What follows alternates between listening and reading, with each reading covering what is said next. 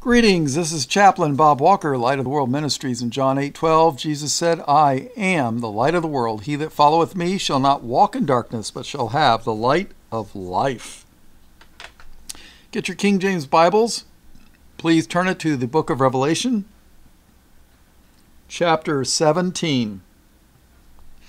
Starting in verse 1. And there came one of the seven angels. All right, and there came one of the seven angels which had the seven vials. So this is during the tribulation period. And talked with me, saying unto me, Come hither, I will show thee the judgment of the great whore that sitteth upon many waters.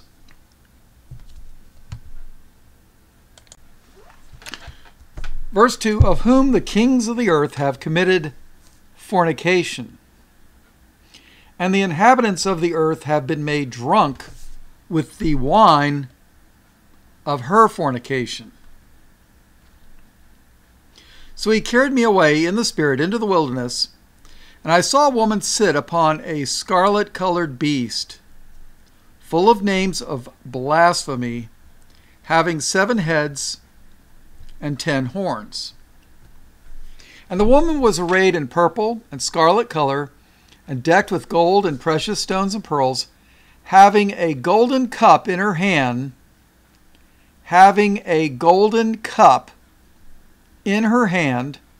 full of abominations and filthiness of her fornication.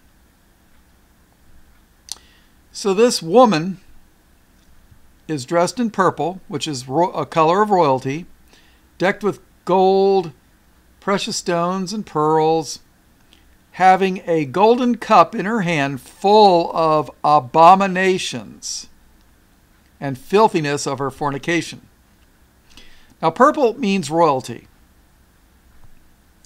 And if you look at purple, scarlet, gold, precious stones, and pearls,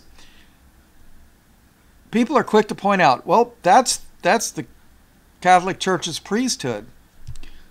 Yeah, but it was also the same type of colors and materials were used for the Levitical priesthood in the book of Leviticus. So, having a golden cup in her hand full of abominations. Well, let's take a look at Jeremiah chapter 51. Jeremiah 51, verse 5. For Israel hath not been forsaken, nor Judah of his God. For the Lord of hosts through their land was filled with sin against the Holy One of Israel. Flee out of the midst of Babylon, and deliver every man his soul. Be not cut off in her iniquity, for this is the time of the Lord's vengeance. He will render unto her a recompense. Babylon hath been a golden cup in the Lord's hand, that made all the earth drunken. The nations have drunken of her wine, therefore the nations are mad. Babylon is suddenly fallen and destroyed. Howl for her, take balm for her pain, if so be she may be healed. So, whoever this woman is, she has in her hand a golden cup full of abominations. What are some abominations? Eating shellfish was an abomination. Eating pork was an abomination. In Leviticus 18:22, thou shalt not lie, and we're talking about lying on a bed, not telling fibs. Thou shalt not lie with mankind as with womankind. It is abomination.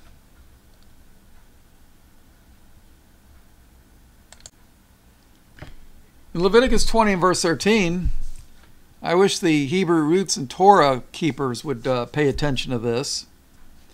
If a man also lie with mankind, as he lieth with a woman, both of them have committed an abomination.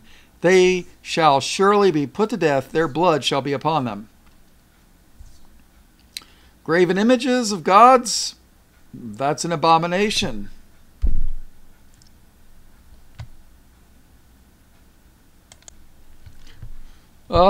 Worshipping other gods or idols, that was an abomination.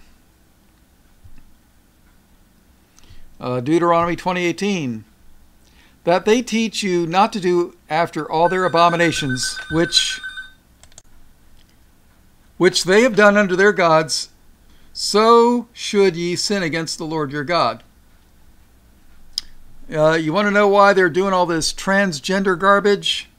Deuteronomy 22, verse 5. The woman shall not wear that which pertaineth unto a man, neither shall a man put on a woman's garment, for all that do so are abomination unto the Lord thy God. Here's another good one. Deuteronomy 23:18. Thou shalt not bring the hire of a whore or the price of a dog into the house of the Lord thy God for any vow, for even both of these are abomination unto the Lord thy God.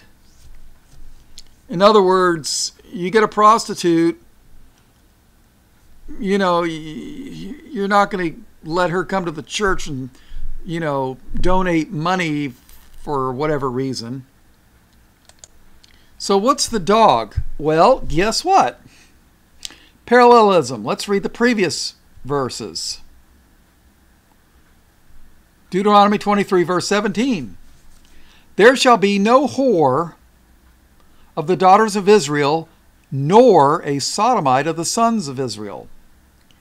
Thou shalt not bring the hire of a whore, or the price of a dog. So the whore is the woman, and the dog is the sodomite, according to the word of God. Deuteronomy 23. So thou shalt not bring the hire of a whore or the price of a dog into the house of the Lord thy God for any vow, for even both these are abomination unto the Lord thy God. You want to know what the gay capital of the Middle East is? Tel Aviv, the official capital of the Israeli state. Yeah, look it up. Look up Jerusalem Gay Pride Parade. Look it up on YouTube. All right, let's see. Deuteronomy 27:15. Cursed be the man that maketh any graven or molten image, an abomination unto the Lord, the work of the hands of the craftsman, and putteth it in a secret place, and all the people shall answer and say, Amen. In 2 Kings 16, verse 3, passing your children through the fire to burn them alive to the abominations of the heathen, which is Milcom and Moloch. That was another abomination. Here you go. Proverbs chapter 6, verse 16. These 6 things doth the Lord hate. Yea, 7 are an abomination unto him. A proud look, a lying tongue, and hands that shed innocent blood, and heart that deviseth wicked imaginations, feet that be swift in running to mischief, a false witness that speaketh lies, and he that soweth discord among brethren. All right, so I think we get an idea of abominations. Let's go back to Revelation chapter 17. And the woman was arrayed in purple and scarlet color, and decked with gold and precious stones and pearls, having a golden cup in her hand full of abominations and filthiness of her fornication. And upon her forehead was a name written, Mystery, Babylon the Great, the mother of harlots and abominations of the earth. And I saw the woman drunken with the blood of the saints and with the blood of the martyrs of Jesus. And when I saw her, I wondered with great admiration. Now, there's people who tell you, well, this is the Catholic Church because they killed the saints and the blood of martyrs of Jesus. Well, yeah, they did, but there were others that did it before the Catholic Church even existed. And we're going to cover that in a few minutes. Verse 7. And the angel said unto me, Wherefore didst thou marvel? I will tell thee the mystery of the woman and of the beast that carrieth her, which hath the 7 heads and 10 horns. The beast that thou sawest was, and is not, and shall ascend out of the bottomless pit, and go into perdition. And they that dwell on the earth shall wonder, whose names were not written in the book of life from the foundation of the world, when they behold the beast that was, and is not, and yet is. And here is the mind which hath wisdom. The 7 heads are 7 mountains on which the woman sitteth. And, yeah, Rome is on 7 mountains, but guess what? So's Jerusalem. And there are 7 kings, 5 are fallen, and 1 is, and the other is not yet come. And when he cometh, he must continue a short space. And the beast that was, and is not, even he is the 8th, and is of the 7, and goeth into perdition. And the 10 horns which thou sawest are 10 kings which have received no kingdom as yet, but receive power as kings 1 hour with the beast. These have one mind, and shall give their power and strength unto the beast. These shall make war with the Lamb, and the Lamb shall overcome them, for he is Lord of lords and King of kings, and they that are with him are called and chosen and faithful. And he saith unto me, The waters which thou sawest, where the horse sitteth, are peoples and multitudes and nations and tongues. And the 10 horns which thou sawest upon the beast, these shall hate the whore, and shall make her desolate and naked, and shall eat her flesh, and burn her with fire. For God hath put in their hearts to fulfill his will, and to agree and give their kingdom unto the beast, until the words of God shall be fulfilled. And the woman which thou sawest is that great city which reigneth over the kings of the earth. Now, if you don't know where the great city is, I suggest you look at Revelation chapter 11 and verse 8. It says, now this is speaking about the 2 witnesses, of which Elijah is going to be one. It says, And their dead bodies shall lie in the street of the great city, which spiritually is called Sodom and Egypt, where also our Lord was crucified. Now, where was your Lord crucified? Well, I don't know about you, but Jesus was crucified in Jerusalem, not Rome. Not Rome. Now, people will say, well, yeah, he was technically crucified in Jerusalem, but it was the Romans that killed him. Well, Pontius Pilate was the Roman curator of Jerusalem at this time. But when you read the 19th chapter of John, specifically the 12th verse,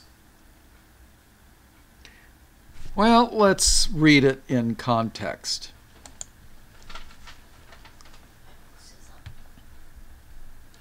Let's start in verse 10. Then saith Pilate unto him, speaking to Jesus, right? Speakest thou not unto me? Knowest thou not that I have power to crucify thee, and have power to release thee? Jesus answered, Thou couldst have no power at all against me, except it were given thee from above. Therefore he that delivered me unto thee hath the greater sin. And from thenceforth Pilate sought to release him. And from thenceforth, Pilate sought to release him. Pilate wanted to release Jesus and let him go. And from thenceforth, Pilate sought to release him. But the Jews cried out, saying, If thou let this man go, thou art not Caesar's friend. Whosoever maketh himself a king speaketh against Caesar. Now, does that sound like the Romans wanted him dead? No. In the King James Bible, in the book of John, chapter 5 and verse 16, and therefore did the Jews persecute Jesus and sought to slay him, because he had done these things on the Sabbath day. Verse 18, therefore the Jews sought the more to kill him, because he had not only broken the Sabbath, but said also that God was his Father, making himself equal with God. John 7 and verse 1. After these things Jesus walked in Galilee, for he would not walk in Jewry, because the Jews sought to kill him. Acts 9:23. And after that many days were fulfilled, the Jews took counsel to kill him. We're talking about Paul here, I think. Acts 23:12. And when it was day, certain of the Jews banded together, not the Romans, certain of the Jews banded together and bound themselves under a curse, saying that they would neither eat nor drink till they had killed Paul. You ever wonder why the Hebrew roots people don't like Paul? Acts 23:12. Acts 26:21. For these causes the Jews caught me in the temple and went about to kill me. What did Jesus tell the Pharisee Jews in Matthew 23:15? Woe unto you, scribes and Pharisees. A Pharisee is a Jew. Woe unto you, scribes and Pharisees, hypocrites! For ye compass sea and land to make one proselyte, and when he is made, ye make him twofold more the child of hell than yourselves. How would you like Jesus to tell you you're twice the child of hell? Wow. Now, Paul tells you in 1 Thessalonians chapter 2, starting in verse 14, who killed Jesus. For ye, brethren, became followers of the churches of God, which in Judea are in Christ Jesus. For ye also have suffered like things of your own countrymen, even as they have of the Jews, who both killed the Lord Jesus and their own prophets, and have persecuted us. Let's read that again. For ye also have suffered like things of your own countrymen, even as they have of the Jews, who both killed the Lord Jesus and their own prophets, and have persecuted us, and they please not God. And they please not God, and are contrary to all men, forbidding us to speak to the Gentiles, that they might be saved, to fill up their sins alway. For the wrath is come upon them to the uttermost.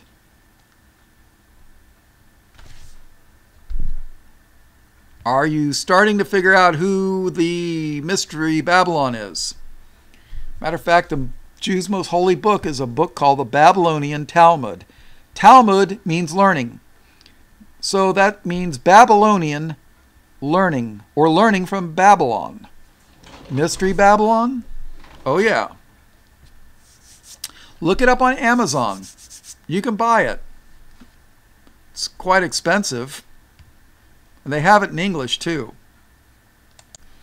Now, if you think Jerusalem is so holy, how about Isaiah 3 and verse 8? For Jerusalem is ruined and Judah is falling, because their tongue and their doings are against the Lord to provoke the eyes of his glory. Jeremiah 4:14. O Jerusalem, wash thine heart from wickedness, that thou mayest be saved. How long shall thy vain thoughts lodge within thee? Jeremiah 8:5. Why then is this people of Jerusalem slidden back by a perpetual backsliding? You know what perpetual means? It means forever. They hold fast deceit, they refuse to return. Jeremiah 13:27. I have seen thine adulteries and thy nayings, the lewdness of thy whoredom, and thy abominations on the hills and the fields. Woe unto thee, O Jerusalem! Wilt thou be made clean? When shall it once be? Wow.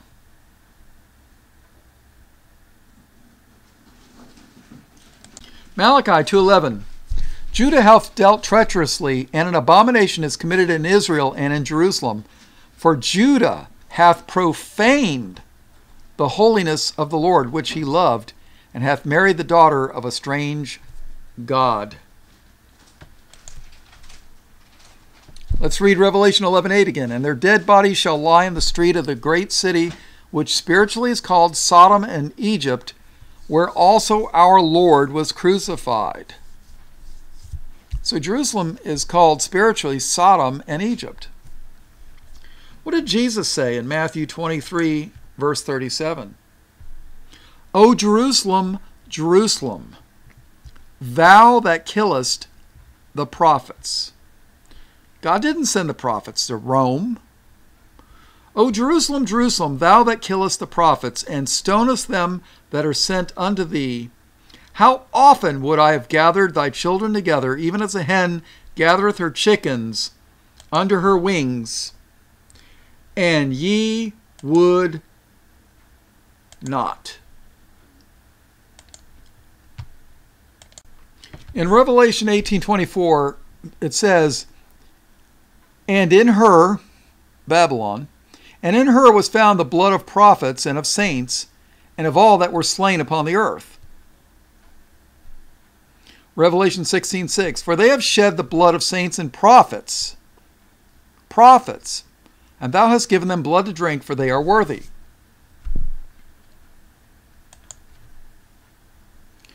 Didn't we just read in Revelation 17:6, and I saw the woman drunken with the blood of the saints and with the blood of the martyrs of Jesus.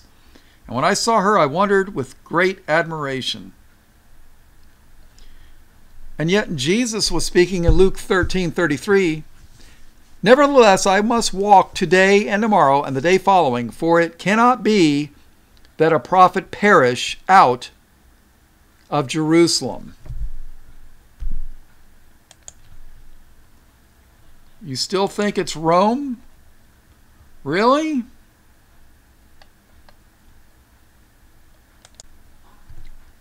So, you know, when you get these Jews like Joel Richardson writing books about the Islamic Antichrist, and you get Walid Shoebat, who's a Catholic, you know, he's the Islamic Antichrist, and you know, and then you get people saying, oh, well, you know, it's Mecca, it's Istanbul, and then you got the people that claim it's Rome, and it's a pope named Peter. What was his name? I forget. He's one of Chuck Missler's buddies. Tom Horn, I think it was. You know, a pope named Peter, and space aliens coming out of the sky in their spaceships, hovering over the Vatican. And people eat this stuff up. They'll read anything except for the Bible to get their information. These people deserve to be deceived. And while you're looking at Rome or Mecca or Istanbul or New York City or the USA, it's going to be Jerusalem, people. Keep your eye on Jerusalem. That is Mystery Babylon. They're going to rebuild the temple, which is a slap in the face of what Jesus did on the cross and his shed blood. They're going to do animal sacrifices, which is a denial of the crucifixion of Christ. his sinless crucifixion. And the man of sin is going to raise himself up in the temple and proclaim himself that he's God. Here you go, 2 Thessalonians chapter 2, verse 1. Now we beseech you, brethren, by the coming of our Lord Jesus Christ, and by our gathering together unto him, that ye be not soon shaken in mind, or be troubled, neither by spirit, nor by word, nor by letter, as from us, as that the day of Christ is at hand. Let no man deceive you by any means, for that day, what day? The second coming, the day of Christ. For that day shall not come, except there come a falling away first, and that man of sin be revealed, the son of perdition. Didn't we read about the king that would be go into perdition in Revelation 17? We just read that. For that day shall not come, except there come a falling away first, and that man of sin be revealed, the son of perdition, who opposeth and exalteth himself above all that is called God, or that is worship, so that he as God sitteth in the temple of God, showing himself that he is God.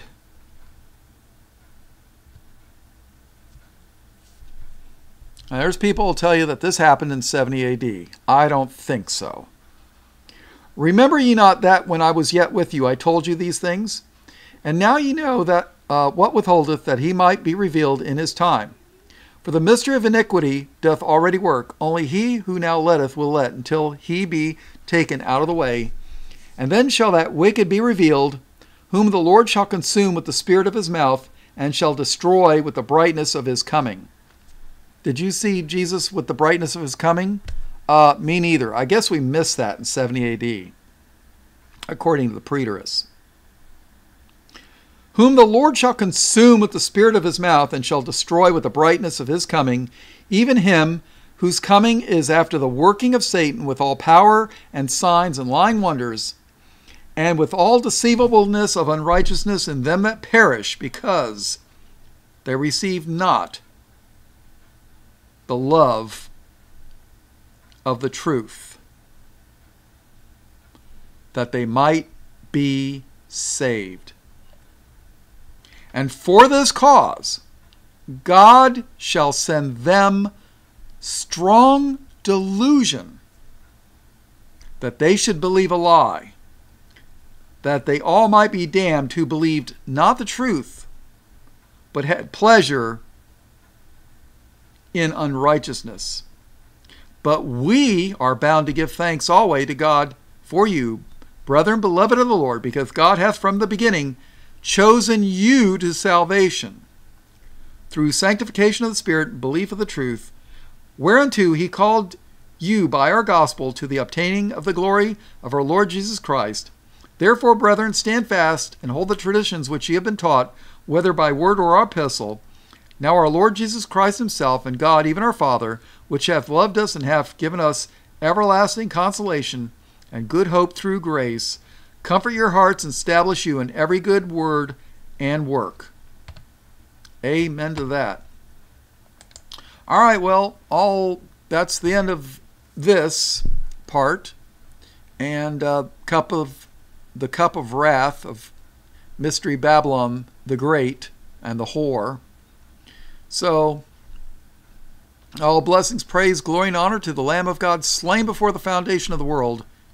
And that's Jesus, who is the Christ, in his precious name. Amen.